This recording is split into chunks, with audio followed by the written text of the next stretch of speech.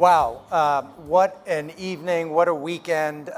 Thank you. Thank you all for being here today. Thank you all for the input that you have given us, and thank you for the ability for us to tell you what we're trying to do here. But before I dive in, let's give another big round of applause to Rich and Lauren for their inspiring words. And to Jess and Will for their music this evening. Thank you. Again, thank you for being here. I recognize that you have a lot of time, a lot of things you could do with your time, a lot of competing priorities in your lives and your career, and I know how much it means to us for you to be here today. I'm enormously grateful for that. This is a weekend that we set aside to be with one another, a weekend to remember, to reflect, and to celebrate just how far we've come. But even more so, it's been an opportunity to look ahead to the bright future we are building together for the college. Consider this. How many institutions in America have endured for 200 years? There are very, very few. And yet, in a little more than 8 years, Gettysburg College will earn this distinction. Now, it may be that the year 2032 seems distant to us now, but the choices we make here today will have a profound impact on the strength and the vibrancy of our college for years to come. It's what makes opportunities like this so rare and so essential. The opportunity we have to build off the inspired work of our predecessors in the 19th century, the 20th century, and now in the 21st century, and together to take that next step forward. From a college endeared by 32,000 alumni strong to a college revered across the nation and around the world. We will achieve this by what we do now for our students and, yes, for society during this pivotal chapter in our history. So I invite you to reflect on what the world will look like in 2032. What do you see? In a time of so much upheaval, so much uncertainty, I have never been more certain of who we are as a college and our capacity to make a difference. When I envision of the world in 8 years, I see our graduates rising to the challenges and opportunities of their time and changing our world for the better. I see our campus engaging across difference to strengthen democracy and to help unite our nation. I see our alumni pioneering new approaches in science and medicine to advance global health and developing new innovations in technology to heal our fragile planet. I see Gettysburgians creating art and music that lift our spirits and offer us new perspectives on the world, and Gettysburgians launching startups and NGOs that will do well by doing good. I see our students learning to lead with courage and conscience, and our devoted faculty forever by their side, teaching them how. And I see us coming together as one Gettysburg community in support of a new generation of doers, like Emily and Drew, Ratul and Lakin, and so many of the incredible students you had a chance to meet this weekend. I see the salutary influence we, as stewards of this great institution, can have on this world, and it is compelling. I know you're committed to this too. It's why you're here.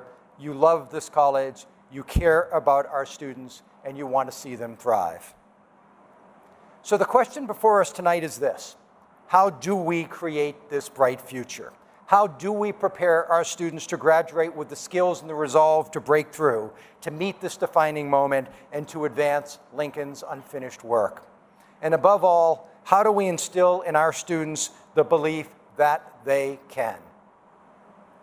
During my presidency, the college has dedicated itself to examining these most fundamental questions. Our answer is clear. It is one grounded in the mission and guided by the core values of Gettysburg College. We are going to rally around our students like never before. We are going to rally around our students because they need us now. Look around. Our students need Lynn Haluba's guidance and Amanda Dolan's encouragement. Our students need Brendan Ripp's network and Quinby Jackson Mott's mentorship. They need Michelle Lynette Hughes' energy and Peter Holleran's creativity. Our students need all of us working together to help them launch their careers in this extraordinary time of change and transition. You've heard it over the course of the weekend. Our world is changing at a dizzying pace in every sector, across every industry, including higher education. We are experiencing the effects of a society, an economy that is more globally and technologically interconnected than ever before. As a result, our students are graduating into a world that is vastly different than the one many of us graduated into. A world in which the pace of change is certain to accelerate as artificial intelligence profoundly disrupts the way we live and the way we work.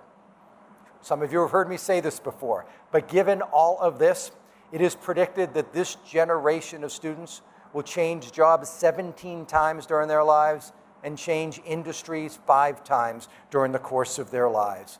Just think about that. Think about what that means for our obligation to prepare them for that world. It starts by living our promise. Today's students deserve an education that is truly lifelong. They need a consequential education. That is what we promise every Gettysburg student, and as you've heard over the course of the weekend, it is now at the heart of our strategic direction. A consequential education enriches the mind, deepens the heart, and strengthens the capacity to act. In my view, there is no greater gift we can give to our students than a life-altering education during their formative years. As students, you all have lived this. For Jamie Fleet, it was developing his passion for politics through his involvement with the Student Senate, the College Democrats, and the local council that led him to a career on Capitol Hill. Today, he serves as staff director for the U.S. Committee on House Administration and senior advisor to Hakeem Jeffries. For Crystal Ebert Parker, it was her involvement in the Center for Public Service, the Black Student Union, and Habitat for Humanity that influenced her path to become the program director for the Jump Start program at Duke University. For Ariel DeStachio, it was refining her communication skills through her involvement in the Gettysburg and the Mercury that pointed towards her role as a communications strategist for the FBI. We could go around the room. A Gettysburg education changes you. And that's because a consequential education is uniquely us, formed by our people, our place, and with your help, our distinctive approach to teaching and learning, all working in unison to develop the whole student, the whole person. As someone who has spent more than 30 years of his life in higher education, I can say with certainty that the experience we offer here at Gettysburg is special, and here's what it looks like in practice for our students.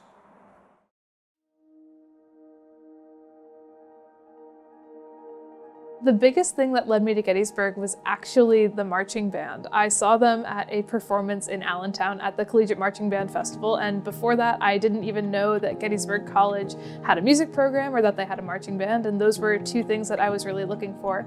I also really valued the underlying principles behind a liberal arts education, and I wanted somewhere where I wouldn't have to choose between being a scientist and a musician. So many of the programs that I was looking at, you had to choose one or the other, but Gettysburg said, hey, no, you can do both.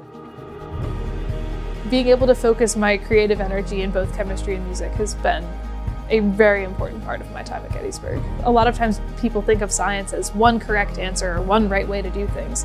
But as I've gotten further into my studies, I found that that's not always the case. A lot of times it's about finding the most elegant way to get from point A to point B, and what that requires is that I be very creative in how I design my experiments or in which reactions I choose to do. And there's a lot of overlap between chemistry and music. For example, a lot of the skills that we think about that chemists have are a lot of the same things that musicians need to do. The attention to detail that I have when I'm doing calculations, it's the same attention to detail that I need on stage when getting all of the pitches correct and having the accurate rhythms. The thing that's probably meant the most to me has been having the opportunity to be a peer learning associate for organic chemistry. It's been really special to be in the classroom and in the PLA sessions with these students, watching them have these aha moments that have really inspired me for what I'm going to do after Gettysburg, pursuing a career as a professor of organic chemistry. I really want to focus on building relationships with students in the classroom. Having those relationships with my professors, it's been a very important aspect of my time here at Gettysburg, and it's helped me to understand the course material better. I felt more supported, and I really believe in the value of those connections because it makes the whole educational experience more positive.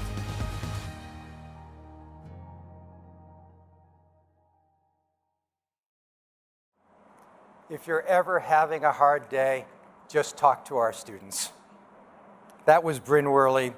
Bryn graduated from Gettysburg College this last May and is pursuing a PhD, as she suggested, in chemistry at UNC Chapel Hill. We are really proud of her and the work that our faculty did with her. In this video, you heard Bryn talking about the knowledge and enduring skills that she gained at Gettysburg, again, because of our dedicated faculty, and how she applied this across disciplines. This is the power of our Gettysburg approach. It's what allows our graduates and students to see connections that others can't see and to solve problems that others can't solve. This isn't anecdotal, by the way. When you look at national alumni data, a remarkable pattern emerges. There's a Georgetown study that measured the 40-year return on investment of 4,500 colleges and universities. Gettysburg College ranks in the top 1% in terms of lifetime ROI. Here's a takeaway. A Gettysburg education changes lives, and its value only increases over time. And you've heard about why that's so over the course of this weekend. We don't prepare our students just for their first job. We prepare them for the entirety of their career, 10, 20, 40 years into the future, for jobs, as Ashley was saying earlier today, that haven't even been dreamt of yet. We also prepare our students for a world that needs their leadership and engagement on issues that matter, so they become the effective leaders and socially responsible citizens that our world needs. And I'm sure you've experienced this firsthand as well. Moving forward, everything our students learn at Gettysburg, inside and outside of the classroom, will reinforce one another. It will help students lead lives of consequence personally and professionally. It will connect back to what employers and graduate programs need the most, those transcendent qualities that are the hardest to teach. Skills by now, you know, we are calling the enduring skills. Adaptability, communication, creativity, intercultural fluency, leadership, problem solving, teamwork. You saw this on full display, I think, last night at the roving dinner. Knowledge and enduring skills will be reinforced through our intentional and curated co-curricular experiences, through what you also now know we are calling our guided pathways. All of this will be reinforced through the personal advising teams that we are bringing together that make sure that every student gets the benefit of the very best advice. Imagine turning to Suzanne Hickey for guidance as a first year, or receiving words of encouragement from Sarah Wendt, who's sitting right there, pressing forward. 4 advisors, 1 student, 4 advisors partnering with every student to help them get the very most out of their Gettysburg education. That's the kind of personal and timeless education we are determined to deliver. That's the sort of education that will prepare every Gettysburg student, not just to navigate a world marked by change, but to lead people and organizations through that change. At the end of the day, we want our students to know themselves and believe in themselves. That's what endures. On the one hand, I know of very few schools, and Ashley was suggesting this today, so purposefully focused on amplifying the learning outcomes of co-curricular activities and the curation of these enduring skills. And yet, and I hope this is true in your experience as well, what we are seeking to do is so distinctively us, making the fullest use of our remarkably supportive community, the impulse of our students to get involved, and the extraordinary opportunities we offer in and out of the classroom.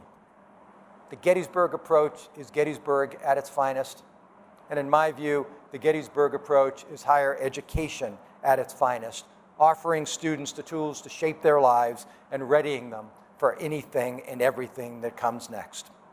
I've mentioned Ashley Finley a couple of times.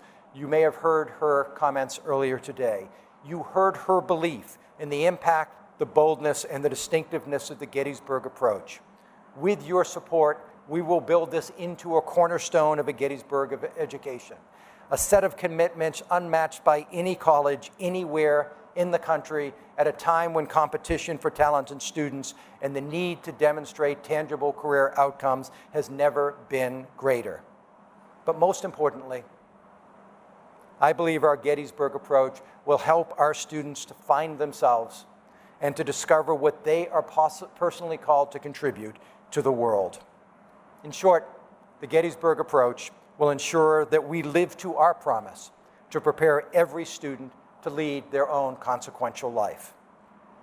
So I find it altogether fitting tonight that we have an historic announcement.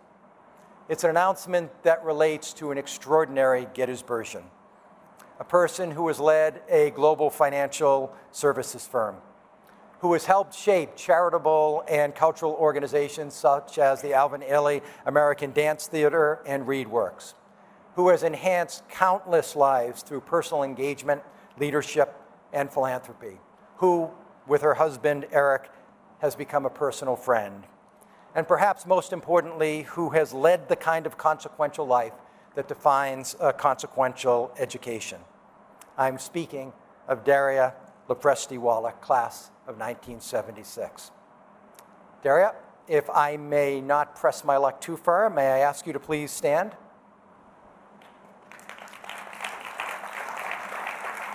I'm going to make you stand for a few minutes here, Daria. Inspired by our college's bold and ambitious future, Daria has taken an equally bold and ambitious step to support our college and rally around today's students.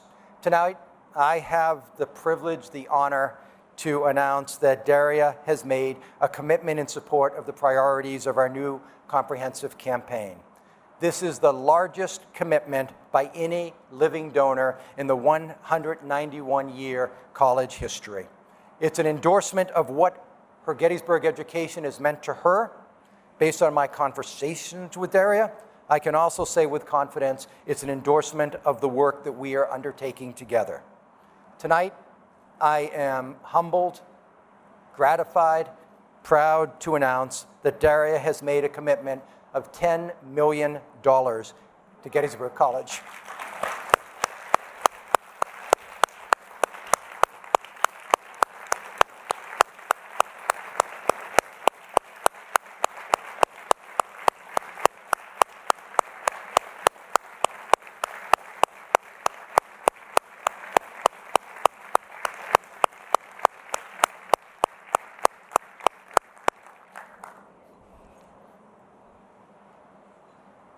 Thank you.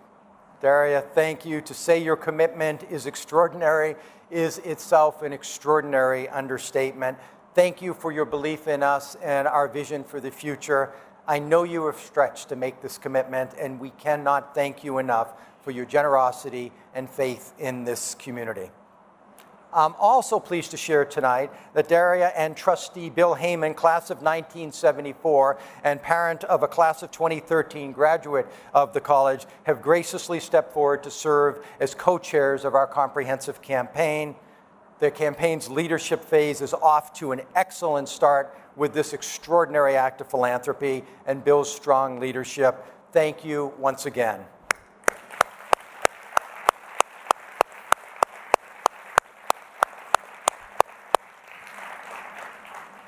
Let me conclude. Gettysburg College has endured precisely because the education we provide here is enduring. Together, we have an eternal promise to keep, and that is to deliver a consequential education to every student.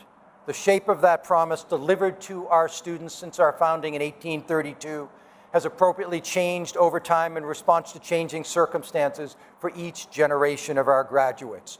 We too must evolve. We can evolve. As I hope you learned over the course of this weekend, we are evolving. Gettysburg matters to every one of us. Together, we can help shape that brightest future. Dr. Charles Gladfelter once observed, and I quote, Without a doubt, the most valuable assets which Gettysburg College had in 1900 and 1904 were not its buildings, but a host of devoted trustees, faculty, students, alumni, and friends. Working together, they had it within themselves, they had it within their power, to determine whether this already venerable institution would exercise even more salutary influence in advancing the cause of liberal education in the 20th century than it had in the 19th. And that is the eternal reality of this campus. It is us, this generation of Gettysburgians who breathe life into the education we provide to our students today, tomorrow, and well into our third century. It is Daria and Bill. It is Lauren, me, and Keith, and Ray Truex. It is Albert Driver, Jennifer Lehman, and Dave Radin. It is all of us working together to create the future we envision for our college and for our students. On Wednesday, you will receive a note from me. In that note, I will urge you to consider how you will follow Daria's lead and find your own way to choose Gettysburg. What you do matters, and we need your support. My ask of you is this. First, support a guided pathway experience. We are only as strong as the education we provide.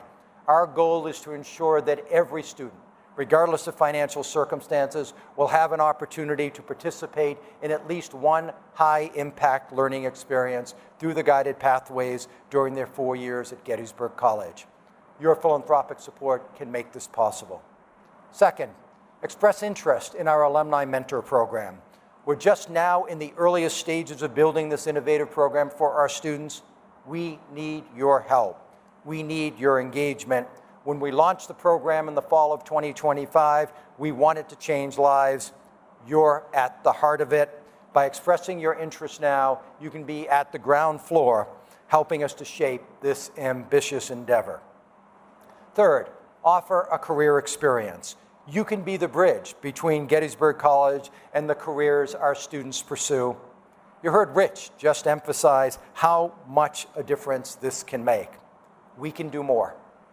We can make career connections and opportunities a defining part of Gettysburg's identity. Host students for an experiential learning program at your workplace. Provide access to real-world learning experiences through internships, externships, and job shadowing. Organize in-person or virtual networking events. Give our students a first-hand glimpse of a potential career path. Be remembered forever as a person who opened the door for a fellow Gettysburg student. Offering a career experience can be truly life-changing, and not just for our students, but for you as well. And finally, go out and galvanize the Gettysburg network. This one is crucial. Go back to your own alumni circles and share what you heard this weekend. Encourage your friends and classmates to get involved, to get engaged, to be part of our brightest future. To underscore how important this is, for the first time ever, in addition to a dollar goal, we will also have an engagement goal for the comprehensive campaign. We have set an ambitious goal of 75% of all alumni engaging with the college. We can do it, so don't wait. Raise your hand, step forward, and inspire your friends to join you. I'm here today as the 15th president of Gettysburg College. We stand on the shoulders of those who came before and charted the course for this remarkable institution.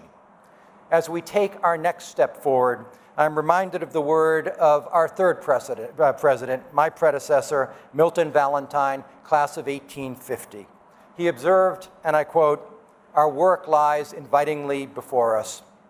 Together, we can usher this great college into an inspiring third century. Let us commit together tonight to living our promise and making our vision a reality." Thank you, everyone, for this entire weekend.